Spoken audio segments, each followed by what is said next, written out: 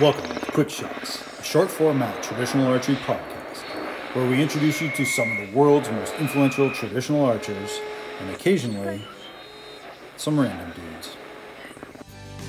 Don't forget to check out our sponsor, archerypass.com, for all your traditional archery needs. Hey everyone, welcome back to Quick Shots. I'm your host, Mick Chambers. I'm here with Ken Rienas. Ken, how are you doing, buddy? Doing pretty good. Did I say your last name okay? Yeah, Rienas. That's perfect. Rienas. Okay, good. We'll correct that. We'll edit my bad pronunciation of that. Hey man, so I was watching this awesome shoot off. It was in Italy, and there was a guy who looks just like you there.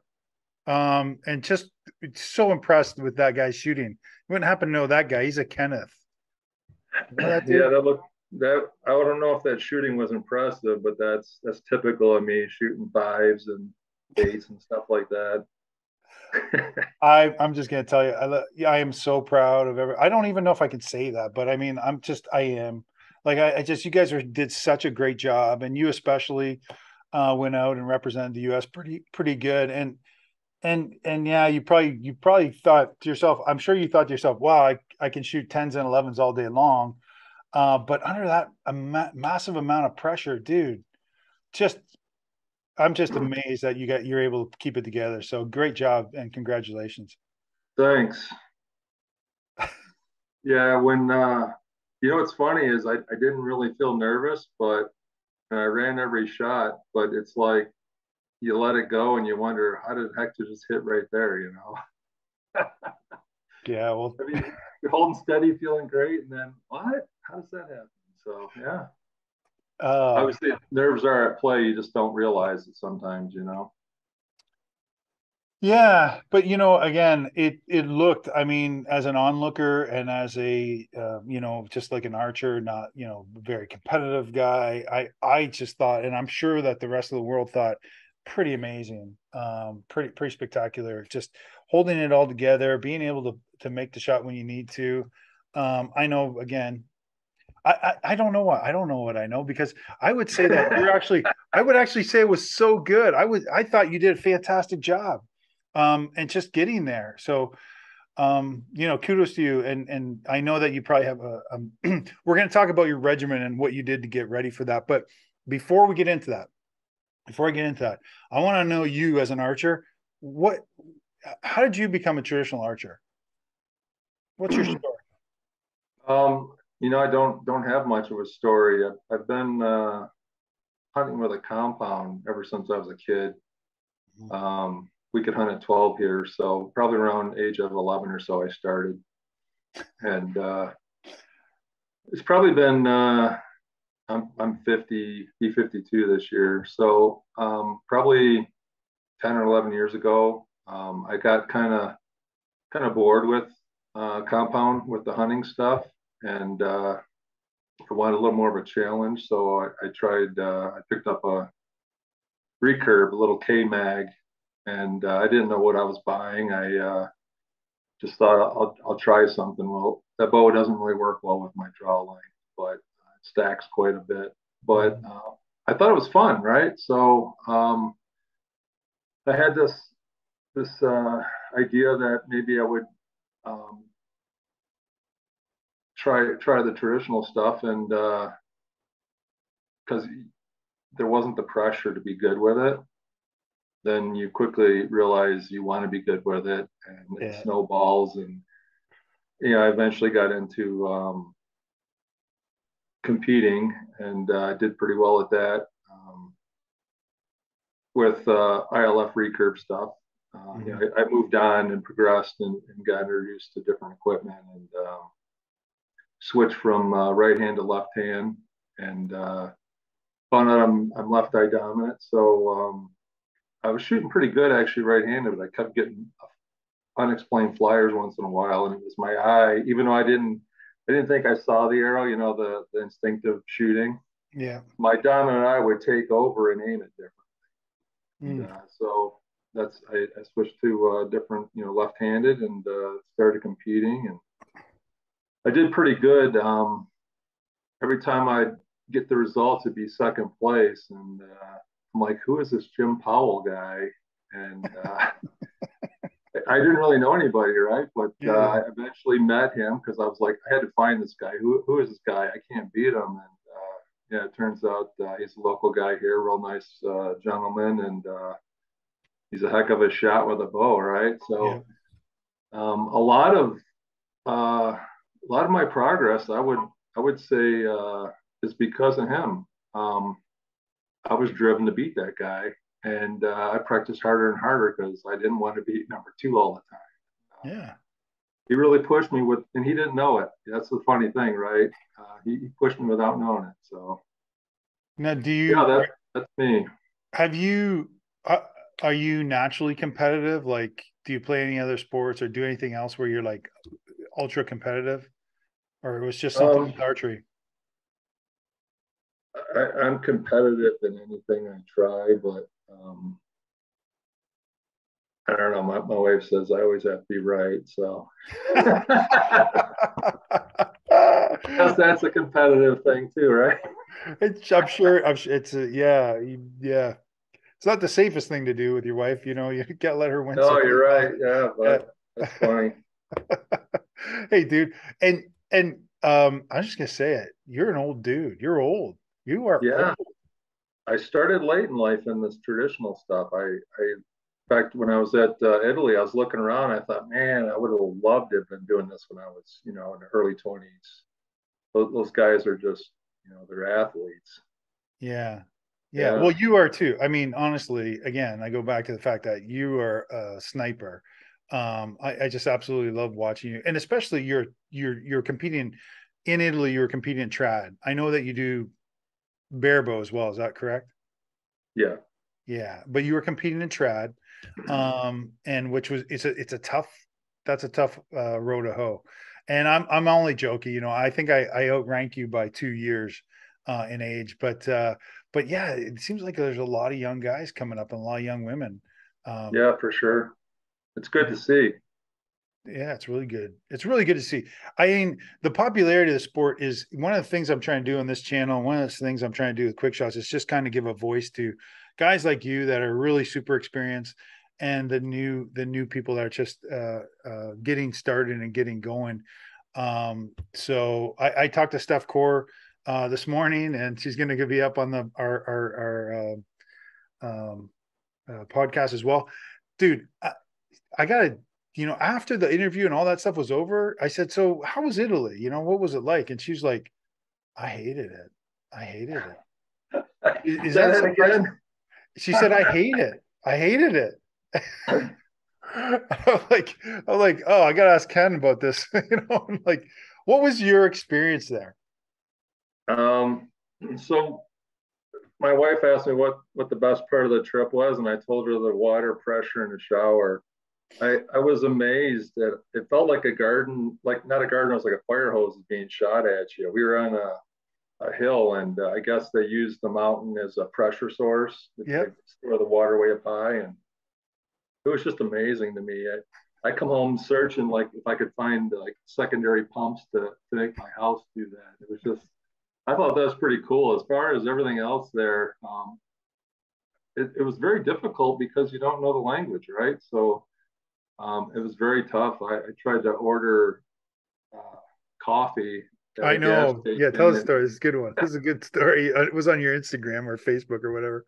yeah, so I'm trying to relate to her. I want a coffee, and she literally puts a little plate and a spoon and asks if I want water with it, and I'm like, I want coffee to go. And so she literally puts it in a little shot glass like this, like a Dixie cup that you would have for mouthwash. Yeah. And I said, "You have something like bigger, like I want a large." And she has a cup about, this big. Like we don't even have our smalls aren't even that small here, right? And Dude, I if you said, would "Yeah." have, yeah, if you would It's the have got best a stuff of large mine. espresso, like 8 shots of espresso, you'd never been. Oh, that would have been hilarious. That'd been But hilarious. that's funny. So yeah, she made that and then she poured that other shot into it. And I took it out to the car and I couldn't believe it, how small it was. And I started drinking that, and pretty soon my wife's like, "You're all wired up right now," and I'm like, "No, I'm not." She's like, "Oh yeah, you are." You're But back home, I'll drink, 20, 24 ounces a day, right? Like before on the way to shoot, I'll drink a big coffee like that because it's usually, a 45 minutes to an hour drive. you're I think you are unique as an athlete to do that though. Do you find because even Alex Melnick was saying like he foregoed coffee I think the whole time he was in Italy. Um, Really? yeah, because and I used to competitive rifle shoot too, and they were like, yeah, no way you're drinking coffee in the morning, even though all our matches were at like 8:30 and 9 o'clock start. Yeah, just because of elevated heart rate. But you perform on it, so you're obviously used to it, and you're at an age where no one should be telling you what to do with what you drink or what you eat. Well, if I don't drink it, I get a headache, and I don't notice a difference with it, to be honest with you. Um, like we coach the NAS program, the kids in the school, Oh, nice. and the other coaches will say no energy drinks or nothing like that before the meet, and I'm thinking I'd be pounding one. It's funny. Well, we grew up. I think our generation grew up a little bit different. I don't know. Like, okay, in the Midwest, you can't do this, but in Canada, and I like we were talking just earlier. You're out of Michigan, but I'm just right across the border. Growing up, we would have Tim Hortons at like 6 at night, 7 at night. We'd have coffee after dinner sometimes, and um, never doesn't affect me the way it affects some people. Yeah, we didn't have Tim Hortons when I was growing up. Um, Yeah. that was a Canadian thing Yeah. apparently, but Yeah. my dad always had the 8 pack of glass bottle Pepsis. Oh, nice, nice. Yeah, we drink those like crazy. So yeah, Yeah, that's awesome, man. So, are you a hunter? I am. I'm getting ready for hunt season, and it starts here October 1st. Um,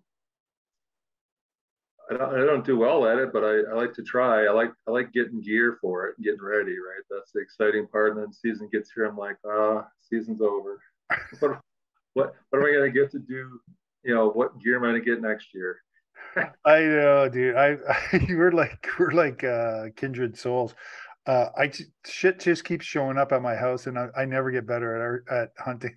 Right, It's like I got all this cool gear. I got more things to camouflage. I mean, I don't know. Like, right. and I'm yeah, I have some success, but but you have a shorter season. Well, you have a tougher season than I do in Kansas. We started a week ago, and it's 110 degrees. It's like, hey, it'll be all of October will be warm, all of November will be warm.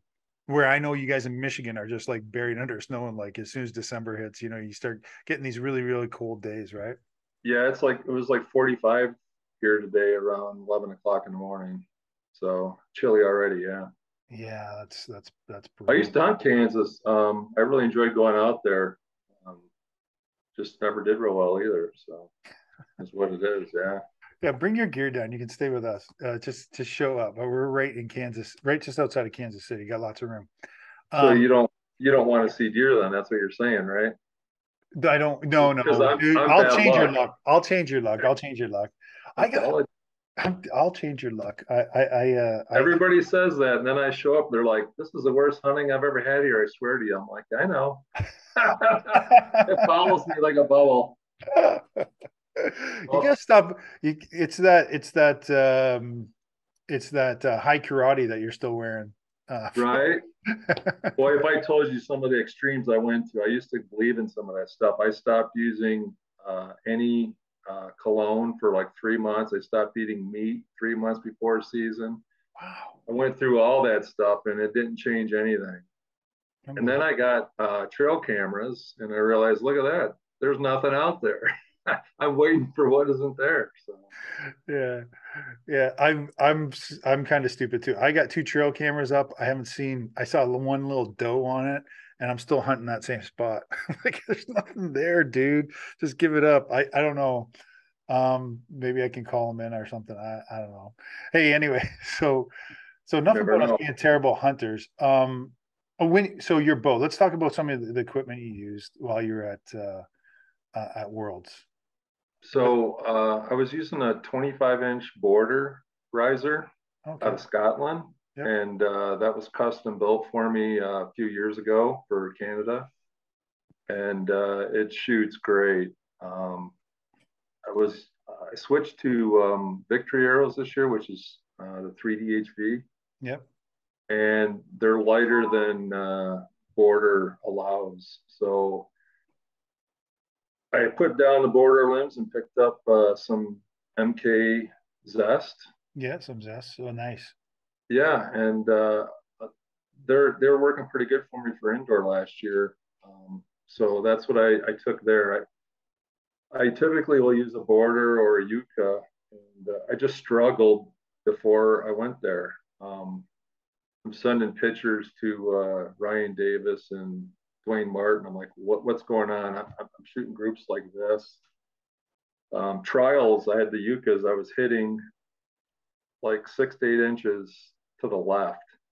Hmm. So I figured out on the second day the hold off. And so if the animals were facing right, I'd aim at the front of their chest and it would hit back and hit like edge of the 10 or 8. If they were aiming, if they were faced left, I would just try to gut shoot them and it would put it right in the lobby. So I got through trials with that, but then I came back here and I was struggling hitting left, and I started struggling hitting right, and I couldn't figure anything out. So I tried the Zest indoor lens, and they grouped better than the other ones, than the Yuccas. So that's what I went with. So those are probably 36 to 38 pounds at 30 inches. I was Okay. shooting the 500 spine 3DHVs with 120 grains up front with Okay. the XS wings. Uh, and I took two sets. I had a brand new set that were uncut, and I had cut ones. I didn't know which ones were going to work better for me when I went to Italy. I ran out of time. I even You were shooting veins off the shelf. off of a Hoyt stick on rest. Oh, so you can use a stick-on rest. I didn't know that. You can use a stick on, but it can't be like a Shibuya or anything. It has to Right. be a non-adjustable plastic rest. So Hoyt's the one that I choose.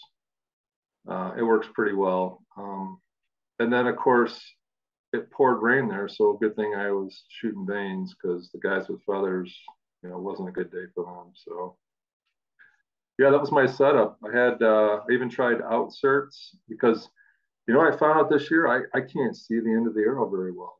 Yeah, Um, well, that's us. That's us, man. just getting older, Yeah. and so I tried an outsert so I could actually see something there. And the day before we left, I tore those off because I shot the ones without the outserts and they were grouping better, but they weren't. They were better. Let's just leave it at that, right? They weren't great, but they were better. And You then partway through, I was practicing, and I, I qualified with the short ones, and I used the long ones for the shoot offs because when I was practicing, I'm like, hey, these are actually shooting better. So I switched arrows again. So that's just kind of how I roll. I'm never ready, just improvise. Yeah. It sounds to me, it sounds to in my professional opinion, it sounds like you're like a hot and cold water tap. He's like, oh, well, today I'm gonna shoot like this, and so I gotta adjust my equipment. And the next day I'm gonna shoot it, my it's sputter. funny. The local guys would be like, "What bow are you shooting today?" And oh, just one I put together last night. It looks right. And I try different things, and I really believe that you shouldn't be afraid of change. Change is good. Every time you change something on your bow, I don't know if you've noticed or not, it works amazing, right? Yeah. For like a couple days, and then the honeymoon's over, right? Yep. Yep. Well, that's your mind's getting put back into learning mode, and you hyper focus and everything. So every time you make a change, I think that helps you get better at this game. So that's one of my tricks I do. I change stuff all the time. Always That looking for an extra point or two, right? I mean, that's my game. So, but it keeps you on top of your mental game, I think. So, so of so what have you what are some of the accomplishments you've had? So Team USA, obviously. Yeah, in 2019, I got the silver medal in Canada. Nice. Um, that's been my biggest one. Italy, I was fourth place. Um, got a few local records. Um, I only do 3D and a little bit of indoor stuff. I won indoor nationals in the trad class last year down in what is it, Kentucky down there. Yep. It was Yep. my first time going there. It went pretty well. So Wow. Wow. Have you ever shot Lancaster? yeah, I have. You know what? The first year I shot there, I come in eighth place, and I think Oh. they were taking like the top six guys. Oh. And then I come in seventh place the next year, and I'm like, here we go. I'm going to be sixth. And the next year didn't go as well. So um, that's a good time though. I really enjoy that shoot because you're just qualifying. So the first two games, they don't mean that much. There's not a lot of pressure, but the shoot offs, like the eliminations, those just get you fired up. That's the Yeah. best thing. You don't have to be the best there to do well, right? So you can make the cut, and then you're only shooting, four ends or something, three arrows, and something like that. Somebody will correct me, I'm sure, but it's Yeah. not very many arrows, and you can run into somebody that just takes you out just that quick. So it's a cool game. I like it there. Yeah, yeah, it's tough, man. All archery is kind of tough. I mean, it is a hard game. I usually ask people, our guests, to say what's one of those pieces of advice that you would give someone that they would immediately get better, like it was a little trick or something that you have. But that whole changing things up, I mean, it so goes against the grain of what people have told people, what we've been told over the years and years and years. Like I always get shit from like the old guys will be like, "What bow you shooting? What bow you shooting today, Mick?" Because Right. you're never gonna get good if you keep shooting all these different bows. And so I've kind of gone away from like I have one bow for hunting and one bow for indoor outdoor. I'm still no good, but I mean, you know what I'm saying? Like, what would No, you? I hear you. So that's part of the problem with the class that I shoot at Worlds. We don't really have a class back here at home that allows us to use that same equipment. Hmm, In Europe, it's very popular, but here we don't have that sort of class. So I can shoot it in barebow, but if you try to shoot that against guys that can string walk, it's tough to compete. I mean, yeah, I do all right locally, but on a big event, it's tough to beat those guys. yeah. So I don't really shoot that bow. I'll shoot bare bow, and I just pick that bow up, every other year to when this shoot comes around, I'll pick it up and start shooting it. But that's tough because you have to relearn the grip and blah blah blah. It's a pain. So What? Yeah, and you had a specially made bow for you. So and I guess you get your bare bow rig. You can put whatever grip you want on there, but you have to get you really used to that border yeah, grip. you get the grip you want. On the border one, I have there's internal weights in that riser, so technically most of the rules say you can't have any internal weights, so I can't shoot it in like a trad class, even Oh, though oh, here at you can home. go. Yeah, here at home you can shoot a 25-inch metal riser, but you can't shoot a wood one that's got weights Internally. internally into it. So it doesn't fit in anything. So I don't shoot it. So it's tough. But I enjoy it when I do pick it up. It's a fun bow. I want to say fully strong and everything. It weighs around 6 pounds or a little bit better. So it's got some mass to it. Yeah, that's a heavy bow. That's pretty good. I guess and that's really useful for when you're shooting for score. Hey, what about when you go out for hunting? What are you using? So for hunting, I use a 21-inch border Tempest, Hmm. the metal riser from Scotland. Yeah. And one of the reasons I chose that was because my bare bow is a 27-inch Tempest. So I wanted to have that same geometry and feel. So it was a seamless transition from hunting, from shooting all summer bare bow, and then to hunting, and then back in the winter for indoor. It was all the same kind of geometry, just different length riser. And it works out pretty well for that. Yeah. If you ever get shot, I mean, Yeah. Sometimes I'm better off taking a camera. It's less bulky. At least you get some pictures of birds and stuff. It's Right? cool. Yeah. Oh, it's funny, man. Yeah, it's killing me this year. I've been out two, three times now, and nothing. I got nothing. Hey, so what is up next for you? What are you thinking you're going to do? What's the next competition? So locally, I'll probably start indoor stuff. I think some of it starts in December. They typically have 3D. I don't typically do that because it doesn't feel like 3D to me. You're indoors and you're Mhm. shooting across lanes, and I don't really enjoy that as much. But I do enjoy shooting the spot stuff. So we kind of start off with the FIDA stuff and then transition to the 5 spot and FAA stuff. And we've got some local organizations that put on like semi-weekly shoots. You can pretty much spend, I think it's $8 or something, and you compete with whoever shows up type thing. And it's mostly compound guys, but we got a pretty good group of traditional and barebow guys that show up, and it's a good time. You get to sit there and talk with people, in between ends and stuff. And the weather's always nice indoors, even if it sucked getting there, but that's a good time. So that's probably what I'll start doing. I'd like to go back to Lancaster.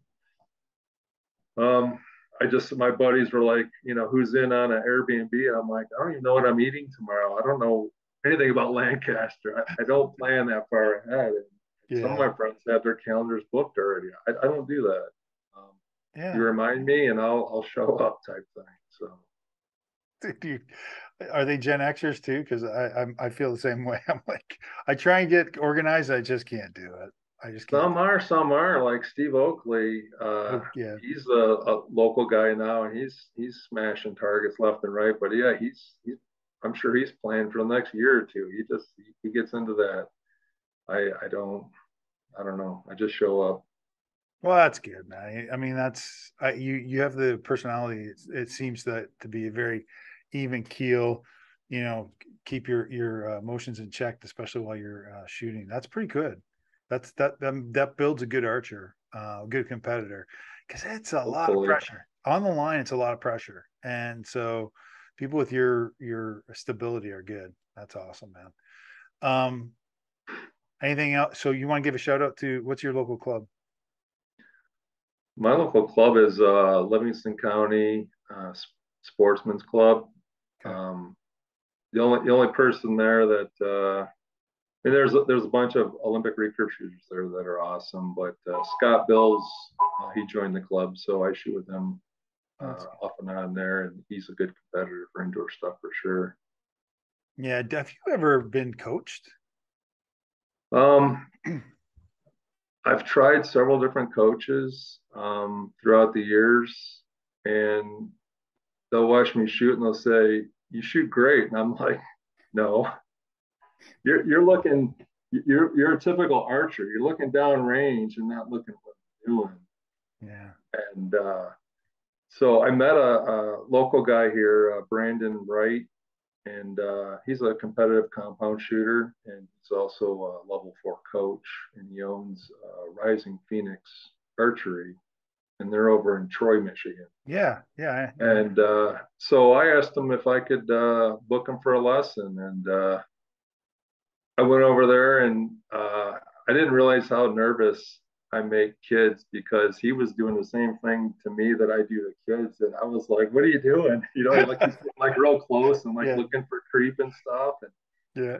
I was nervous as hell. I couldn't believe it, right? But he was pointing out things. I'm like, he pointed out things that I know are flaws, but nobody knows if that makes any sense to you. And I'm Oh, like, he no, you sees don't. it. He sees those He things. does, yeah. And so, real sharp guy. And I've been to him a couple times. I probably should go more, but I've only been out there a couple times. He's very knowledgeable, and it's just a matter of going out there. It's a little bit of a drive from here, so it's not right next door. You just got to plan it. But yeah, I would definitely send, and I have sent people out to him. I mean, that's a good place to go to learn. So It's awesome, man. All right. yeah. Do you have one piece of advice that you want to give anyone that, something that is going to immediately change their game? immediately change their Sure, game. maybe. Um, I don't know. I don't know. well, my philosophy is you don't have to do it right. You just have to do it the same every time. Yeah, it's true. It's true. Um, I go against all the grain. Guys will talk about like expansion and getting in their back, and I don't do that. I tried a little bit of that in Italy, and it was working for a while. And then I thought, what if I expand too hard? When you get under nerves and pressure, I never knew what people meant by a tune for practice and a tune for competition and how they can vary. Well, that's how it's varying is you get nervous and you change tension and stuff. So I don't do that. I relax at full draw, and everybody says I creep, and yeah, I do. Like my kid, yeah, you're creeping again, Dad. Yeah, well, that's how I shoot, right? So I just kind of relax and let things happen. So Tries a little tension, bit more like lobbing the arrow into the target. yeah, yeah, I can just kind of tension go, is I'm a little too high here, so I'm going to creep a little bit and let it go and take some feet per second off. so. I honestly believe that's true. I use Joel Turner's Sorry. method of shooting with the grip sear Oh, and the okay. mental game. Yeah. And I honestly believe when you see me holding long, it's because my subconscious says that sight picture ain't right, dummy. So it starts collapsing until it gets right, and then it Yeah. goes off and it hits. I mean, it's just amazing. Some shots will go off that fast, and it's because it was right. I Yeah. think my mind stops my finger moving and says, "No, no, you don't have it exactly right there." And other times I'll force it through and be like, "There you go, it was a bad shot." So Yeah. Hey, can I ask you a really obscure question here? And it's all to do with me. No, hey, it's my show. I can do whatever the hell I want. So that's right here. Yeah. um how do you grip the string? Which day? Yeah, I mean, exactly. Right. I mean, but I want to know, like, is there a way that you're like more consistent? You I find don't know. yourself, I change things a lot. yeah, it sounds like it. So it depends on the bow. So if I'm shooting the barebow, I use a lower anchor. I'll actually get on a tooth, right? Yeah. And I hold that different. But if I'm shooting the World Archery bow, I can feel a divot right here Hmm. where like your gums, you feel a Yeah. bump Oh, in yeah. your I gum. feel that. Yeah. Yeah. I feel it. That's my anchor. So if I'm having a loose anchor, I don't feel that. So I actually have to really curl in tight a deep Yeah. hook, and then I can put that finger right there. So I Okay. shoot a deep hook for that bow, and I shoot a more relaxed hook for the bare bow stuff. And That's I it. play around with different pressures. I think more on the top than the bottom is better, but it depends on the day, really. Like I said, I change things all the time. I just found a new way how I hold the bow. When I was in Italy, I started just pulling it harder. I'm like, hey, I think I'm getting inside the bow, like they say. So I change stuff all the time. Jeez. It is unbelievable. You score so good. I can't believe you. You're wrecking my show. I'm trying to give people consistently good information that you can't just come on here and say, yeah, change shit all the time. Don't worry about it. It's gonna be okay. You're If you the well, only one saying that. if I didn't change anything, I wouldn't have made the team this year, right? I realized that I could not get the bow to hit straight down the middle, so I had to start aiming off. And Yeah. I mean, you just do what you got to do, right? So I was even changing tape, trying to get the rest shim, thinking that would help. Nothing was helping. There's something going on. It's weird. My daughter said, "Dad, you know why you can't hit nothing? You're going to Italy. That's why. It's just nerves, right? You don't realize it, but just you're building up stress for no reason." So Yeah. smart kid. Yeah, they can see kids can see it. Animals can see it too. You got your little bit of stress. I think that's amazing. And your father, so you got you a daughter and a son. Is that right? Is that Correct. Yep. okay? Yep. And how old are they? My daughter's 17 and my son's 19. Yeah, we're the same. So my daughter, I have two daughters, 19 and 18. She's 18 now, so kind of closer. Yeah, that's interesting. They're a source of my stress, but they're in college now, so they're fine. Oh, there you go. Yeah, mine's in high school. It's their final year. So Yeah, get them out of the house, man, as soon as you can. No, kidding. I love my kids. They watch this sometimes, so I love them. I wish they were here right now. Actually, hey, if people want to find you somewhere online, say hi to you, ask you for some tips on trad shooting, or want to know more about traditional shooting at World Archery, or even barebow, how can they get hold of you? Yeah, I'm an open book. I'll help anybody. On Facebook, it's my name. Okay, Um, I'll be over just here above your head. yeah. And online, I don't know if anybody goes to websites anymore. I used to go to websites all the time. It was KENN 1320, which I used to drag race all the time. I guess that was my other hobby. That's cool.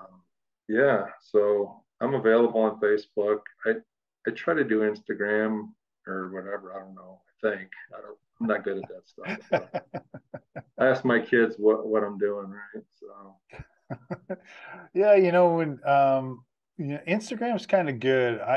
I'm not sponsored by Instagram, but it's like if you post on Instagram, mine just goes to my Facebook page. So oh, I does just it? do I just do one place, and I don't like all the stuff that goes on Facebook. To be honest with you, I'm not a big fan.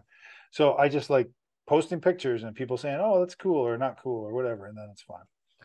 Yeah, on my timeline, I try to keep it all archery stuff. I comment on other people's posts, and other things, but I try to keep mine clean because obviously the kids I coach will be looking around on stuff like that too, and I want to set good examples. So yeah, try to keep it archery. Yeah, well, thanks for helping our youth, man. I really appreciate that. It's awesome. I enjoy it. It's a good time. All right, brother. Thanks very much for joining us tonight. I appreciate it. I appreciate you taking some time out of your schedule, and best of luck. In the future. I mean, I don't know if you need it because I don't know what that would do for you to give you luck because you're just kind of like, I'm going to change it anyway. I don't care. Yeah, be like, thanks for the advice, Mick. It worked. I'm going to change.